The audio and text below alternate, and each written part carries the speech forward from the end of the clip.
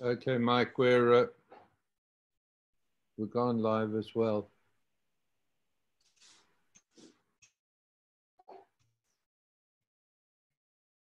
And Puneet's joined us as well.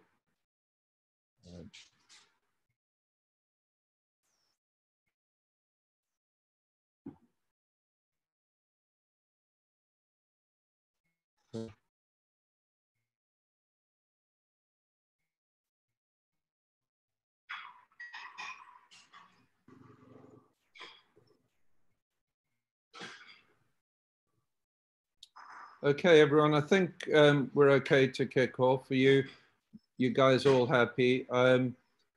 We really want to welcome Ben Kibler, who I'm quite sure you know has no need for much of an introduction by name, but a few things I'd like to say about Ben, because Ben has just retired, I think, as of last week. And we could be getting his first lecture out of retirement. And when I'd asked him to kindly speak for our fellows and Northwest Upland Group and others who've joined us, I was expecting him to talk about something around the scapula or something, you know, that he's developed in his career. And he said, oh, you know, can I talk about the new work that we're doing at the university? And he may have retired from clinical care, but he's still going with his research and academic work at the university. And he's a very beautiful part of the USA. This is known as bluegrass country, and it's the center of the horse world, the Kentucky Derby, and a really beautiful part of the world. And he lives in the historic district of Lexington, a very beautiful place to live. When you arrive at Lexington at the airport, you might be lucky enough to get this taxi driver who turns up in a 1968 Dodge Charger, straight out of the Bullitt movie. And that's the best way to arrive in Lexington. Ben, really, for those of you who don't know, he used to be I think a semi-professional soccer football player, and his son went on to become a professional soccer player. He's always been involved in sports medicine from very early on. And I've put some of the things that I feel he's been, and I don't think it's an exhaustive list, but I think if you ask him which he's most proud of, and I've seen this very clearly, it's his family. If you get him talking about anything, it always ends up going back to his family. And I think one of the things that I found most amazing that Ben does, which I think a lot of people don't realize, is that he goes on a regular basis, I think it's almost monthly, to a local prison where he runs a clinic for fathers to help build their relationship with their children. And him and his son go together and they run this workshop. And the other thing he's most proud of is all the fathers and sons that have come out of prison and built their relationships with their children on the back of the meetings that he's done in the prison. And that was, he'd done all his years in between all the travel, the research, the surgery, and that was very, very impressive to see. I got fortunate enough to do a road trip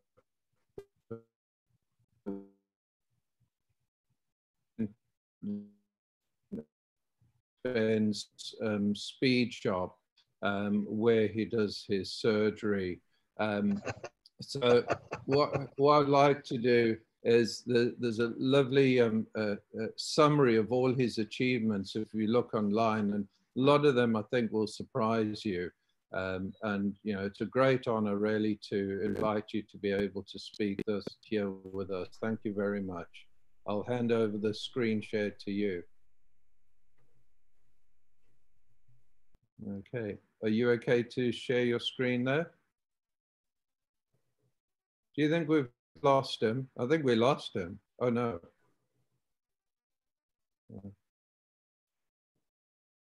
Okay. Right. Guys, are you all there? I'm here. Yeah. I'm here. Yeah. Okay. Yeah. So you should all have screen shares. So Ben should have screen share. I think I'm he's here. dropping off. You know, what I'm going to do is I'm going to hand the host to one of you guys with a fast connection, because I don't know if it's my connection that might be slowing him down. Well, Mike, I know you've got a fast connection. Is that okay? I have to say that my kids are currently on Xbox, and so my fast connection is being wiped out. Okay. Well, Minute by minute. Puneet? Yeah, 100% happy with that. Okay, just because I know you live in a better broadband area. I wonder if that'll get help. I think we've lost him now. He's gone. He's not on the panel. I think the internet connection. I'm sorry. Yeah, the speed issue may be from the Kentucky end. Yeah, it's definitely Kentucky, and your speed issue has nothing to do with it, Len. It's the historic district with the historic internet. I think he got to run outside to put some money in the meter every few minutes. Sorry about that. I need to go down to the local prison.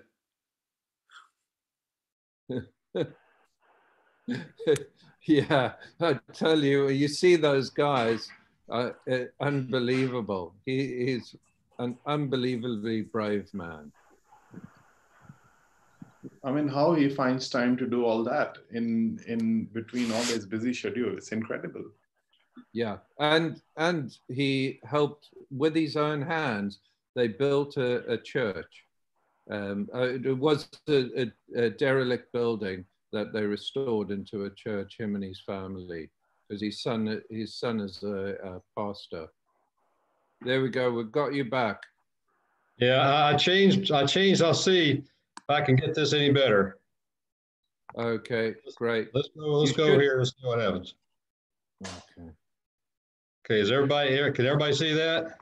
Yep. Perfect. All right, fine. All right, good. Well, I apologize, and I guess some of this was I was upstairs. That's usually where it works. But all right. Well, first of all, thank you all very much for asking me to talk. Lynn, thank you very much. You are a very good friend, and we really did have a good time over here with the car and everything.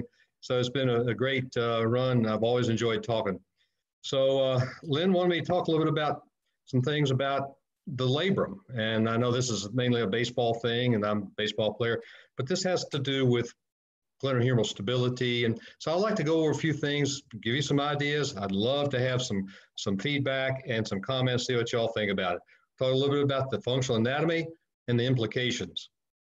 Remember that the disabled shoulder, the patient who comes to you with a sore shoulder, the reason they are here is because they have lost their concavity compression. They've lost their glenohumeral stability, this dynamic component. And there are a lot of factors we always talk about with bone, ligament, muscle balance, labrum, but labral factors have not really been as well evaluated. So I've been thinking about this, and so hopefully this will add some interest and some depth to your all's thoughts. We'll talk about the SLAP lesion, and I want to only say it to condemn it. When we look seriously about how a SLAP injury is treated, there's a lot of imprecision and inconsistency in what is the pathophysiology, in other words, what does produce the injury? What is the evaluation of the patient who may have a labral injury? And then how do you treat this? I think there's a lot of debate and controversy. We looked at this in two articles, two papers in arthroscopy in 2015, 2016, and we found there's a huge amount of imprecision and inconsistency in how you diagnose it and how you treat it. We thought that maybe that's the reason why you have such variable, disappointing outcomes for return to play, return to activity, whatever it happens to be. And you get a lot of what we call failed slap repairs. So let's look at this a little bit. We'll look at the function, we'll look at the dysfunction of the labrum. The labrum, you know, is this thing that fits around the glenoid. It's been said that it's a bumper. It helps to control translation of the humerus. It's an attachment site, obviously, for the biceps and for the ligaments.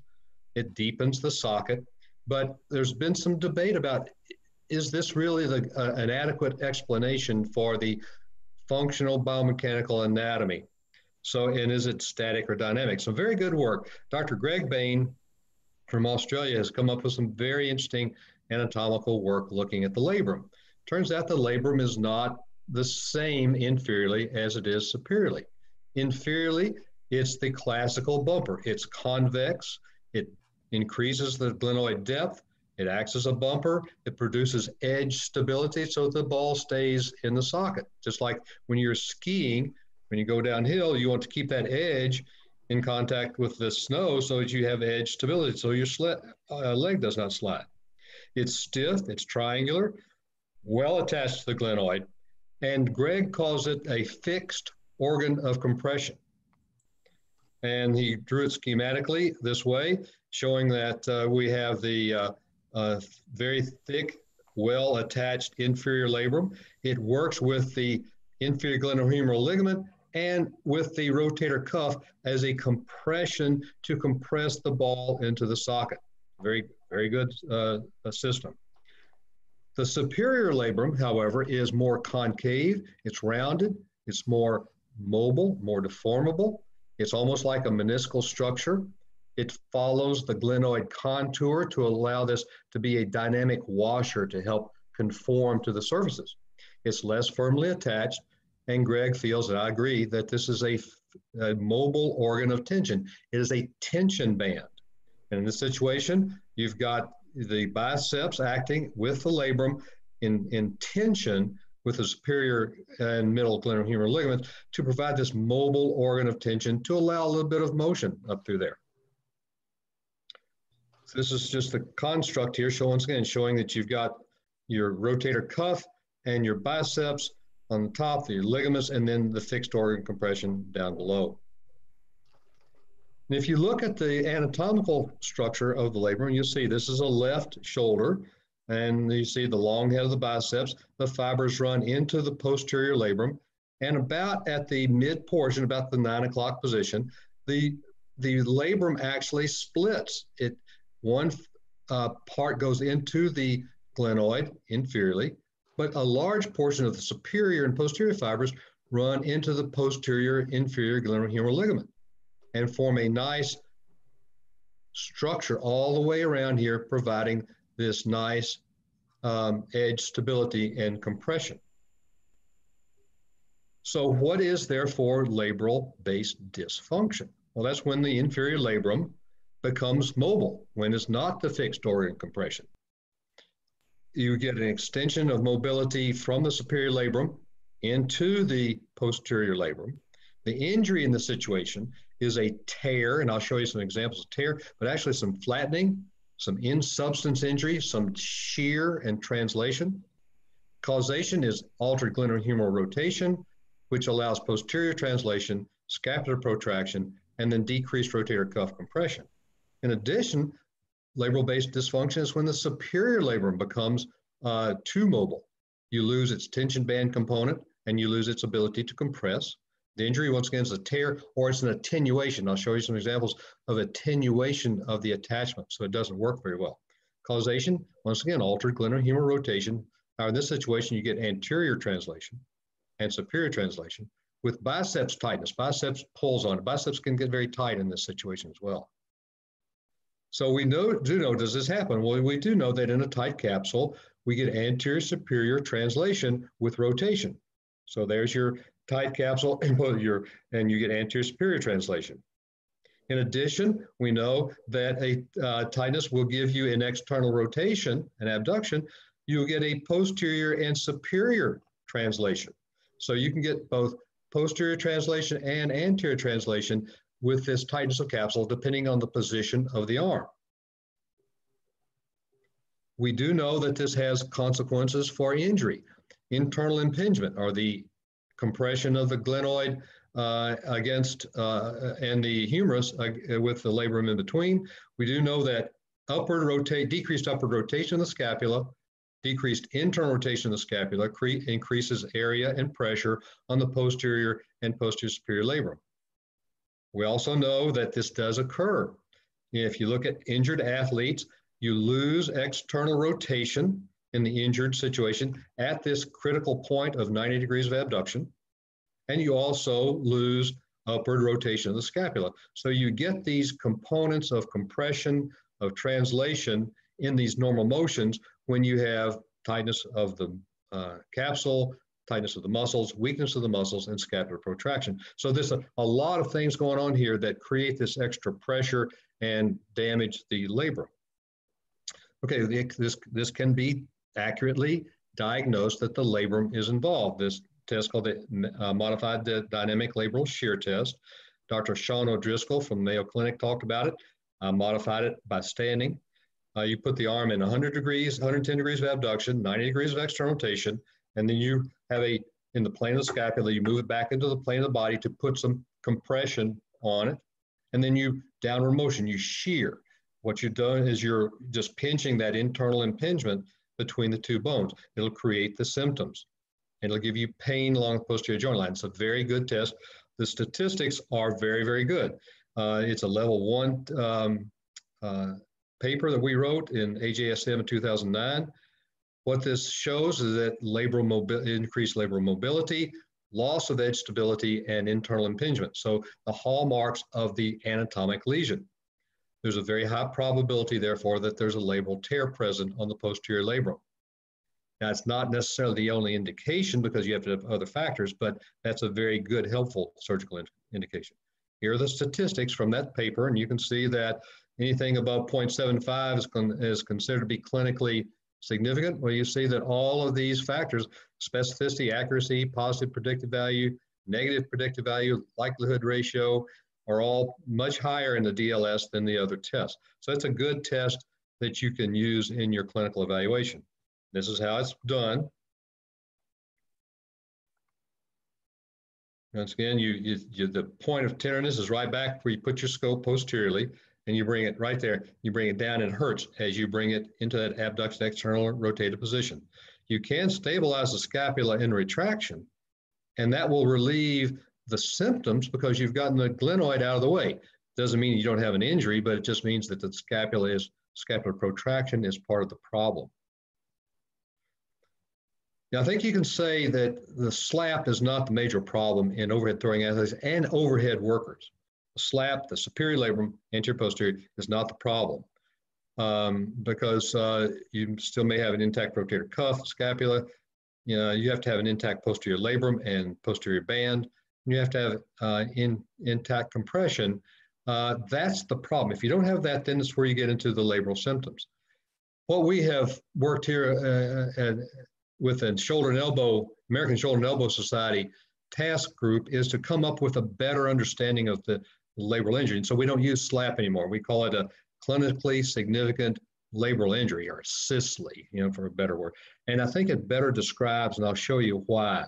If there's an anatomic labral injury that may be anterior or posterior or inferior, that has to be associated with the correct clinical symptoms. There are several different types. You may have the original SLAP where you have increasing biceps tension. You may get it that way. That's where Andrews and Snyder first described this. You may have an extension of the superior injury into the posterior, the so-called SLAP 8, and that's actually fairly common. Or you get a direct posterior shear with an injury in the posterior labrum itself. And this has to do with the superior and inferior labral anatomy. Now, these are some hand drawings here. I apologize for this. But basically, this upper portion right here shows that you have the glenoid, the biceps, and attaching here, so that's your mobile organ of tension, your tension band. Then you have the fixed organ of compression with the bumper and the inferior glenohumeral ligament. If you look at it from the side, you've got the superior part is running from about 1030 on around to about 130. This upper part is the and you got an anchor point posteriorly and anteriorly for this mobile organ of tension. Then you have a very well firmly affixed compression all the way around from the 1030 all the way around about the 3 o'clock position, with the anterior and posterior inferior glenohumeral ligaments acting as a compression. So there's your nice circle where the ball will sit, and it has the organ of compression around it. This creates and facilitates this joint concavity compression. So you can have a stable slap. What I mean by that is that you may have a little bit of injury up at the biceps origin, but if the anterior and posterior anchors of the mobile organ of tension are intact, then you don't have any symptoms because you don't have any real pathology to work on. This is where you get these positive MRIs, and when there's really not a problem. There's a little bit of a defect there, but it's not associated with the instability. There's minimal loss of tension band, there's no loss of the bumper, and therefore this is your baseball pitcher who can throw, and you get an MRI and it shows some superior labral detachment. That's not the reason why they have symptoms. That's relatively rare, but it does, you do need to realize that. However, there can be superior labral tears. These could be tears or in substance where you lose the tension band, and therefore you get some anterior superior humeral head translation with the increased tension on the front of the shoulder. And if you're going to get symptoms there, they're going to be anterior, and they're going to be out at ball release or throwing motion or overhead working out in front. And then sometimes there'll be this anterior shoulder pain right here on the front. It may be some biceps, maybe a little anterior impingement, but the pain is usually anterior as you come in this motion in forward. The exam will show the anterior tenderness. You can have some biceps tension. And the best way to do biceps tension test is to just take the arm straight out this way, pronate the arm, put tension on it, and then bring your arm into horizontal abduction. You'll have pain that runs right along the biceps. It's a very good test for increased biceps tension. And most of these patients will have that. You may have an O'Brien's test that's positive because once again, that's more of the biceps tension component, but you don't have a lot of posterior labral findings. They don't hurt in abduction external rotation, and the DLS is usually not positive. Sometimes it will be a little bit. So this is what it looks like. So you get a superior labral injury where the anchor points, usually posteriorly, are disrupted, or you get attenuation of all this structure from about 10 o'clock about to 12 o'clock, and you'll see a peel back when you look at it arthroscopically. Here's some examples. This is what you see on MRI. You can see that you'll see this flattening. I don't know if everybody can see this. There's a flattening of the edge right. This is just this shear. This is just this constant pressure going back and forth, flattening, not detaching, but flattening, and therefore decreasing the ability of the labrum to do its job. This is what it looks like on a right shoulder. You can see that there's a peel back. So there's the internally rotated, there's externally rotated. You see how the labrum just kind of peels right off from about 10 o'clock up to 12 o'clock. And the redness here indicates the damage. It just peels off right there. You can actually find little splits in the tissue right there, and you lose this bumper because this whole thing just kind of falls off. You can fix this surgically. You clean it up and put a couple of anchors at about the 10 o'clock to 11 o'clock position, and you get rid of the symptoms. You'll see here's another case where you have a nice bumper, but you put them in external rotation, and the labrum just peels right off the back side. This whole thing is deficient, and therefore you can imagine humeral head's not going to work very well, and the biceps are not going to work very well with this instability. You actually sometimes have to kind of mobilize it, and then you just once again repair it, and that gets your whole tension band back very nicely here, and it gets your bumper very nicely here. There's a couple of anchors. So that's relatively rare in my cases. I have the second type is the cold slap 8, where you have an extension of your superior labral injury all the way around into the posterior aspect. And this can run all the way down, and then it can actually run into the posterior band. So it's along this whole back edge. You lose your tension band, you lose your bumper, you lose your edge stability, and then you lose your posterior inferior glenohumeral ligament tension. So you really have nothing on the backside. And these patients are quite symptomatic when they get their arm into any type of abduction, external rotation, or any posterior compression. This is what it looks like on the exam, right shoulder. Once again, the superior labrum is damaged. You got this tear running all the way around the backside from 12 o'clock all the way down to 8 o'clock. It extends, you see, it actually extends into the posterior band. It does not go around to 6 o'clock. It goes in the substance of the labrum and into the posterior band. When you clean it all off, it's a very, very large lesion all the way around here. This requires a lot of treatment. So once again, looking at it from the front, you can reconstitute the bumper, and you can see, well, you get the band, you get the tension in the posterior band. So you have taken care of that problem as well. So you have tension all the way around from the 12 o'clock all the way down. So there's your 12 o'clock position, and you see your sutures go all the way down and around the posterior labrum and into the posterior band.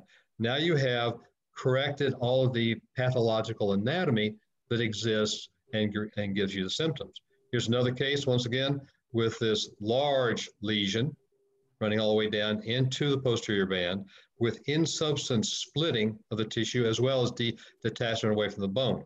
So you've got several things that you have to repair at the same time. Here's a case that's right up here, right close to 12 o'clock, and it comes down here, and this is actually a splitting where there's actually a ripping of the fibers, so you kind of peel the outer edge off of the inner edge of the labrum. And it goes once again all the way down to the back to the inferior part. You can clean all this off very nicely, and then you repair it again. You have to, but this is a very large lesion. The third type is just a strictly posterior translation, where there's a shear of the humeral head on the glenoid. There's a tear away from the glenoid, but this is where you get a lot of these in-substance delamination lesions. You do not debride those. That's a part of the labrum that is necessary to provide the bumper again. So this is what you see on MRI. The classical axial view shows perhaps a lesion.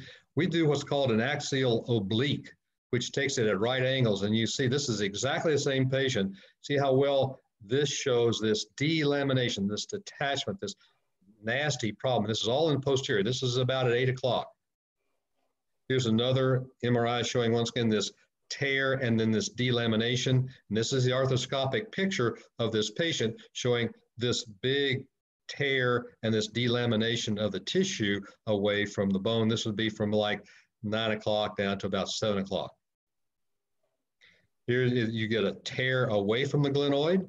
You get a flattening of the surfaces. You get fraying and in-substance degeneration. You see there's this peeling off of this cover that goes across the entire top of the labrum. This whole thing is damaged, not just this part, but see the in-substance tearing and then the delamination right here. And once again, you lose the posterior band. There's no tension in the posterior band. You see this whole thing's just been pushed off of the edge of the bone. And this can go, like I said, into the substance of the labrum and down along the posterior band. This is why the posterior band is bad. See, there's that injury that runs all the way from the 10 o'clock position all the way down to the 6:30 or 7 o'clock position. This is what we call the orange peel lesion. You see this, once again, you see where this covering, this outside wrap has just been peeled off of the labrum, and you get these longitudinal splits in the tissue, and this whole thing is damaged. So you don't debride this, because if you do, you take half of the thickness of the labrum away. You can pull this back over and reattach it back to the bone very nicely. You just, looking at it from the front, you just take your stitch, you pull all that tissue back together. So you've gotten that back covering all the way back over the top. You've closed the delamination and you've reattached it back to the bone. Now you have your bumper, and now you have your posterior band. So now you've created, once again, the more normal anatomy. So in conclusions, this Sicily lesion The posterior labrum is a key component. It addresses glenohumeral stability and concavity compression. You need to have the biceps anchor as a tension band. You need the posterior bumper. You need to have an intact posterior glenohumeral ligament attachment, recreating the edge stability. Those would be the goals of the surgical procedure. I don't think you can get out of the shoulder until you've done all that. The injury is damage to the labral anatomy, either detachment from the glenoid, in substance, delamination or flaps, that most of the time will go into the posterior inferior glenohumeral ligament, and therefore you lose your tension band, you lose your bumper and edge stability, and you get this increased humeral head translation. The location may be variable depending on, I guess, the way that the forces are applied to the shoulder, but you need to look at all those areas. And of course, it can go around anteriorly as well. You've got to have a really good arthroscopic evaluation. Too often, people look at the superior labrum and fail to see the posterior and posterior inferior labrum, and therefore treat the wrong thing and maybe create more problems. Now, you treat, you don't over or under treat. You got to respect the biceps as an organ of tension. A 12 o'clock anchor, anterior and posterior, will eliminate the biceps as an organ of tension and create stiffness in the shoulder, over-constraining the shoulder, and biceps pathology. And you taking that from a mobile organ of tension into a fixed organ of compression that doesn't work up there at the top. And understand the organ of compression, how you have to maintain the bumper. You got to maintain its capability of working as an attachment site for the posterior band. So that the disabled throwing shoulder is a loss of dynamic stability. The treatment is restore the stability, restore the anatomy the way it should be, evaluate the posterior labral integrity, restore the organ of compression, don't damage the organ of tension. Here's a good example of that. This is the quote unquote failed labral repair. It has one 12 o'clock stitch. You can see all the red inflammation around there. So that I fixed my slap. Well, he missed everything from 10 o'clock all the way around the corner, all the way down through here. This injury is what is the real problem. You need to fix that. I had to take this out. Did not do a biceps tendinous because the biceps actually is pretty good, but we fixed everything down through here. It's interesting that if you have a patient who has had labral surgery and he has continued or worsening symptoms, we did a survey of 27 patients who had these failed labral repairs. 21 of the 27, the pathology was found to be unrecognized and untreated posterior labral injury in conjunction sometimes with anterior labral injury, that it was still present. Of that group, in the revision surgery group, we got 76% of them to return to play activity by fixing the posterior component and not doing a biceps tenodesis. So that's kind of an update on current thought, current practice on this. Be very interested to hear y'all's comments and questions.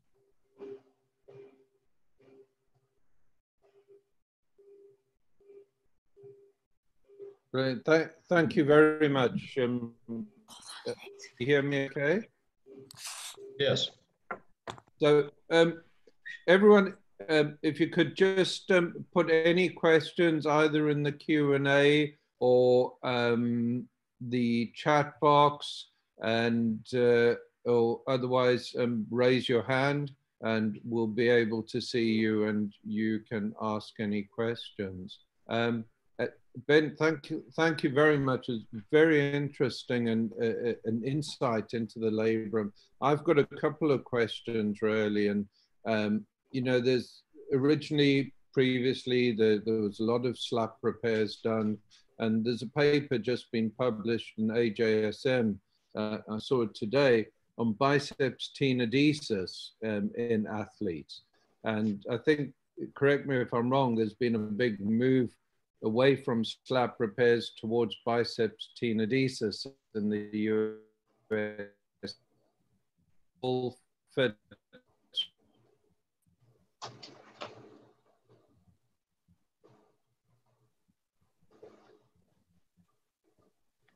We lost you there, Len. I don't know if that was me or if that's yours. That was me. I was just asking, how does that all fit with what you've just presented in terms of, you know, this move towards biceps tenodesis? Yes, I think there are a couple of points here that need to be made about it. I think the main reason is that as I said, the theory and practice that was governed by the thinking that this was a SLAP lesion is found to be wrong.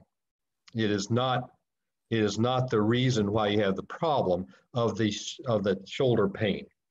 I think it's shown, like I said, through all these papers that show that the traditional 12 o'clock anchors does not work for treatment.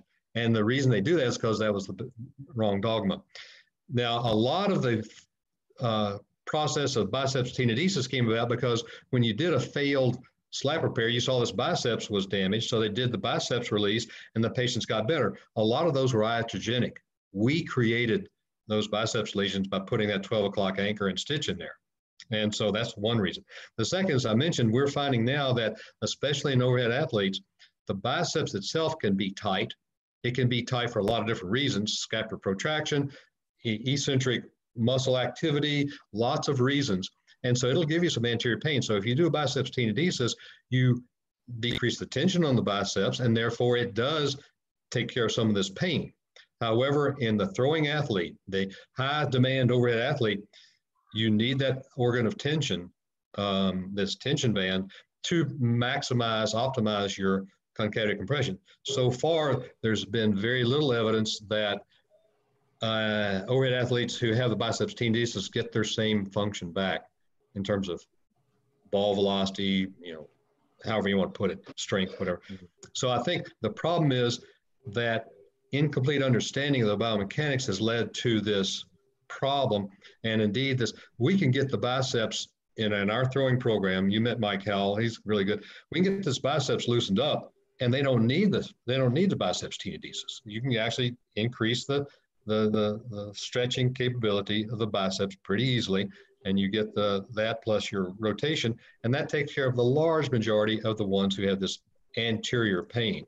Now, some of them will have that labral lesion, but once again, you fix the labral lesion. You don't. The biceps is not the reason why you hurt when you get your arm back in here and why you click and catch. That's not the biceps hurts out here. So the ones who hurt with their arm back in through here, they need their biceps.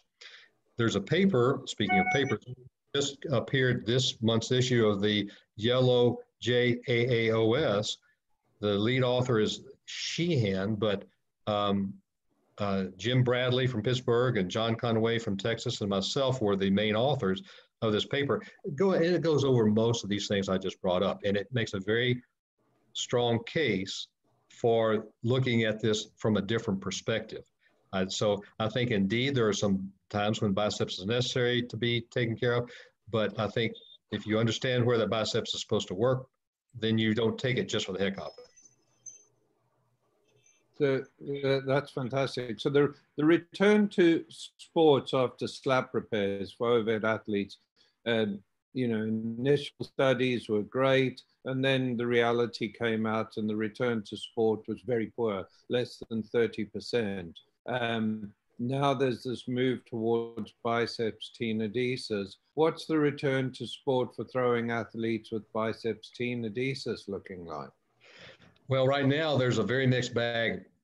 As of last time we had an in-person live meeting, when I talked to these people back when, it's less than half of those. And it's interesting that they get rid of their pain, but they don't have the other performance activities, ball velocity, ball location. They don't get that back either. And the reason for that is you still don't have the precise ball and socket kinematics that you need to have this, this capability of doing this very, very rapidly. But I'll just, for workers, they can't work with endurance if they don't have a stable ball and socket. And so biceps tenodesis in that group does not work either.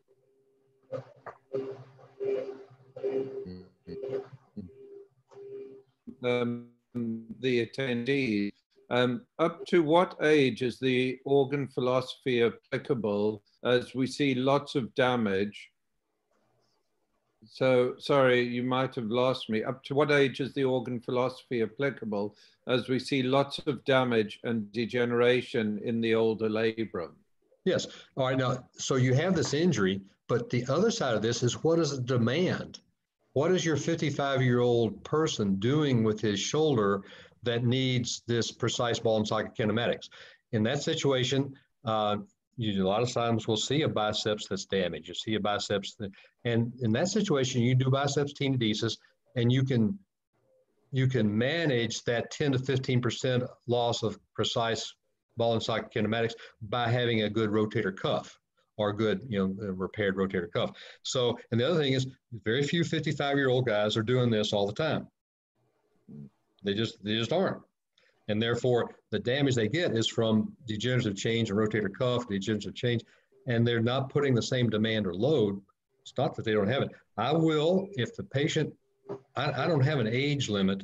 If they have a positive DLS and they have to do activities that are overhead and they have pain in this position, I will address their labrum as part of the pathology as well. If they don't, if you negative DLS and they have some problems with rotator cuff, then I will treat the rotator cuff. I'll maybe debride the labrum. So I don't think there's a cutoff point. Usually you're going to say, 35 or 40, but that's with the old, remember that was with the old way of treating, of that 12 o'clock anchor. You got to get away from the idea that the 12 o'clock anchor is the way to treat these.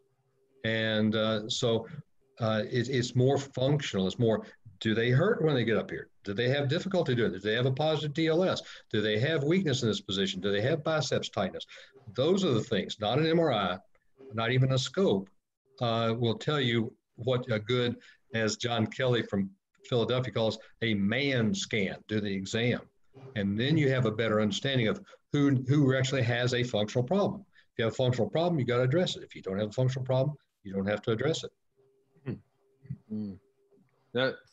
Thank you. I mean, a more practical question as well is, with these overhead athletes, so say the younger group as well, but then as you say, and I know you set up the Medical Society for tennis in Kentucky, so you'll be seeing a lot of tennis players that are, in their 40s, 50s, 60s. So what would be the indications for you that this person would go for surgery? Are there any specific clinical indicators like the DLS and any radiological or injection indicators? Yes, the patient obviously has to have pain in the position where he's going to put load on the structures. That's going to be up through here. Down here with his arm down side, very rarely you're going to have labral injuries. It has to be up here, either in cocking or activities back in abduction and rotation, at ball release or straight overhead, or in forward flexion or follow through. If they have pain up through here, then the labrum is playing a role. The other thing is you have to have location. You have to have pain along the joint line, either anteriorly or posteriorly. It has to hurt in these motions through here. There's a good test in addition to the DLS.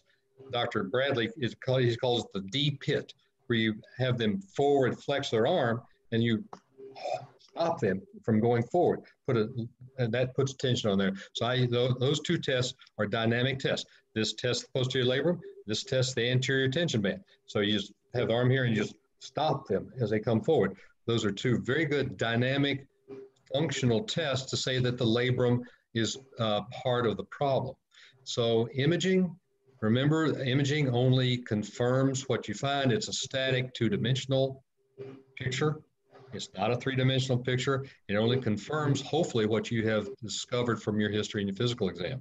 You've had a failure of physical therapy, good therapy, where you have scapular control, where you have humeral head co-contractions, so that you're actually keeping the ball right in the socket and optimizing rotator cuff capability to work with that organ of compression, and biceps eccentric stretching, so that you're optimizing the ability to for the biceps to work. Those things, if you have done all those and they failed, then an arthroscopic evaluation is worthwhile. Then if you see this labrum of some kind, and then you know that it's part of the problem. If some of these tests are negative, everything, and the labrum looks bad, trim it up, let it go, don't fix it. And do you feel in the clinical tests that the role of the scapular repositioning would influence whether you're going to go more of a surgical route or more of a rehab route? You showed it very nicely with the DLS. Yes, we did a paper on this in 2009 where we looked at two groups of patients, but all of them had the clinical indications for labral injury. They had all the pain I talked about, they had imaging that was positive. We put them all on a rehabilitation program of scapular control, optimizing glenohumeral rotation, rotator cuff strength. We found that after 5 weeks, more than half of them, 54%, reduced their symptoms. The other 46% did not. We followed them for a year. We found that if you got better in 5 weeks, those were like 26 of them. Only one of them subsequently requested surgery for labral pathology. Of the 24 that did not get better, 20 of them ultimately requested surgery. So therapy is very helpful in 40 to 60% of the patients, and you will know by about 5 weeks which groups the patients fall into, but very definitely. And if you do that scapular repositioning there in the exam and you find that you change the symptoms, then very definitely that tells you that therapy is going to be needed either before surgery or in place of surgery. It's certainly going to need to be after surgery as well to maintain that position. Thanks, that's really helpful. We've got a question from Catherine Woodall. As a physio, I often find no pain in abduction and lateral rotation, but when you contract the biceps in that position, that reproduces the symptoms. Sure. Is that a pull on the biceps, on the labrum? And she says exactly all right. have failed rehab, but improved with a slap repair. Exactly right. See, once again, you get it there, and then the biceps contracts, and you're gonna, if it's unstable, it's actually gonna pull that labrum more. I'm pretty sure that's what happens with these tight biceps. They contract and they actually pull. That's probably how that slap goes into a slap 8, is at tight biceps, because it'll eventually pull and pull and pull.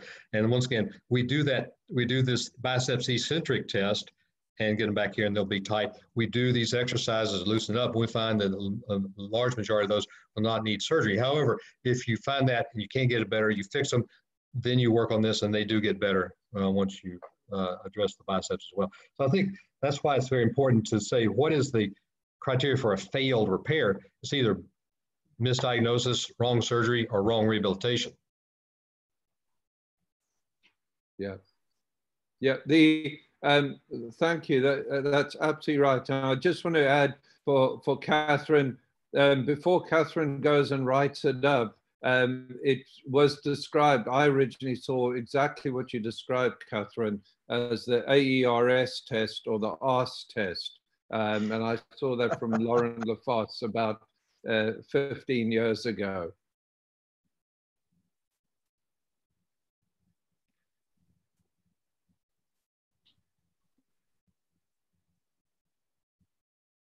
I think there is another question from the audience. It doesn't say who's asked the question. Anonymous attendee, how would you measure biceps tightness / length?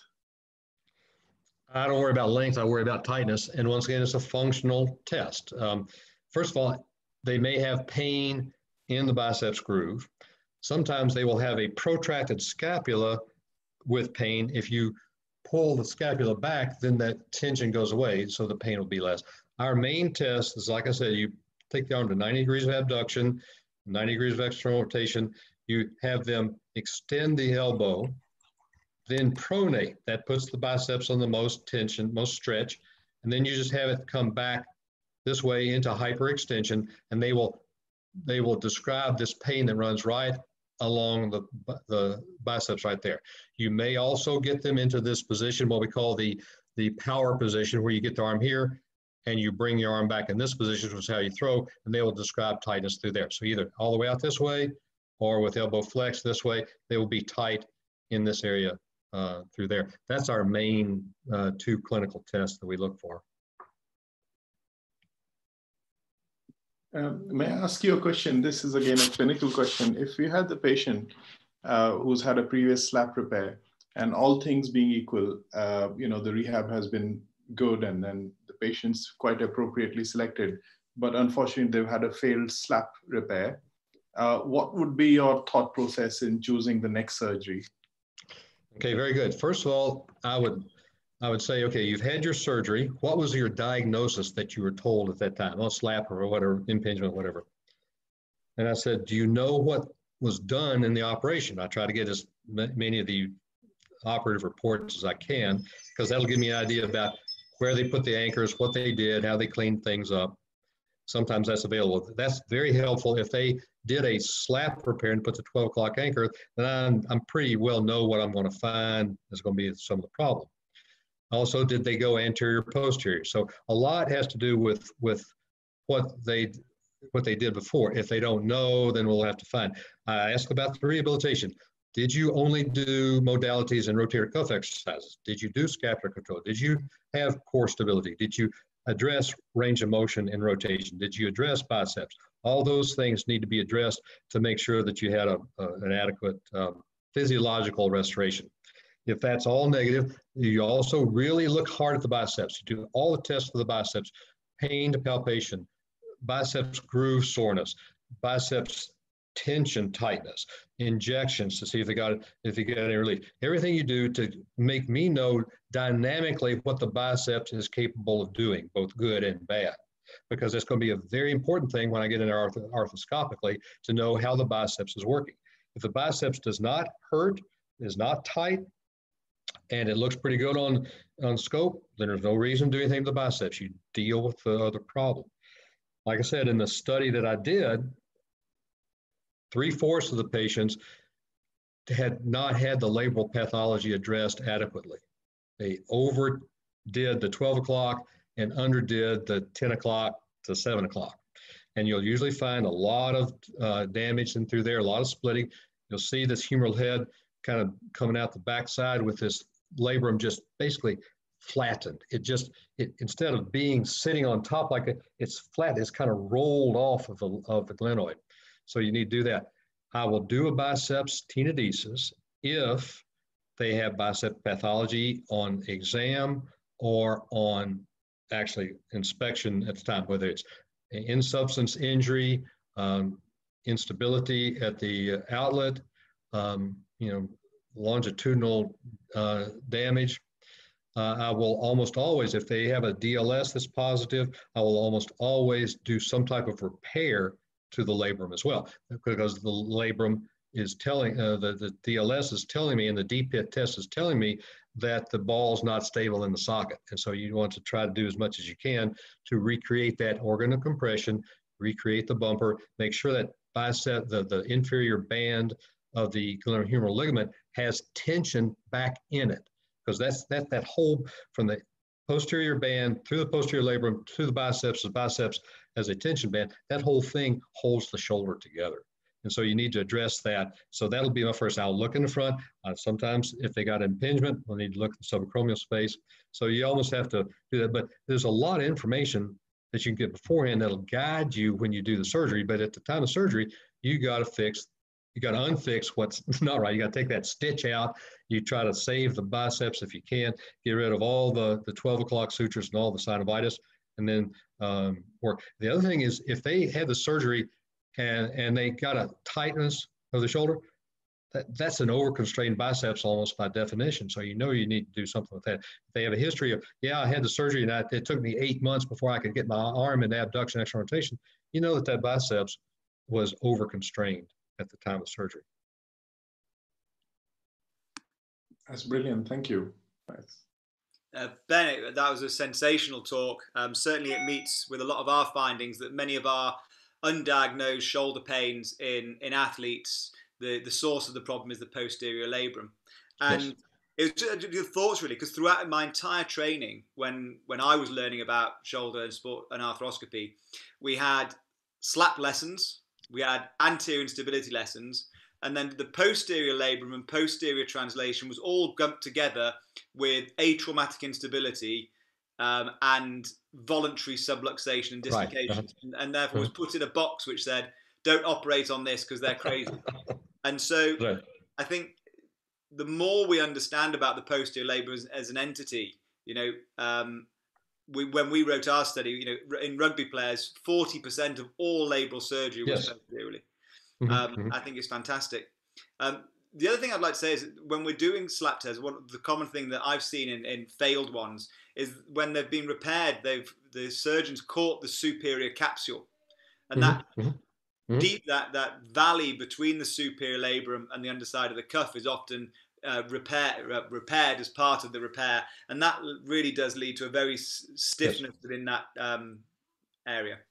Exactly right. And the other component of this, if you use those high strength, those you know, really tight, thick, high strength sutures at the 10 o'clock position, 11 o'clock position, they're perfectly appropriate for the organ of compression, but they're too tight, too stiff, too damaging on the superior part. And one of the things we always were told about, if you leave the stitches proud, you're going to get that humeral head erosion. Well, you saw that an awful lot. Well, the reason for that, my own understanding, is that you had those high strength, very abrasive sutures, and because you made that into an organ of compression, you compress the humeral head up against that really tight suture, and that's why these lesions occurred. I never used high strength. I always stayed away from that, and I don't have in my cases, I don't have that humeral head erosion because I didn't make it too tight and I didn't use those high strength sutures up there at the top. So I think those are all, and nowadays we use the knotless and all that kind of stuff, get rid of the ankle, get rid of the suture. But I have seen a knotless suture at the 1230 position create a large humeral head lesion because it made everything too tight. So even a knotless, it's not the knot itself, it's the suture and the compression that created this lesion.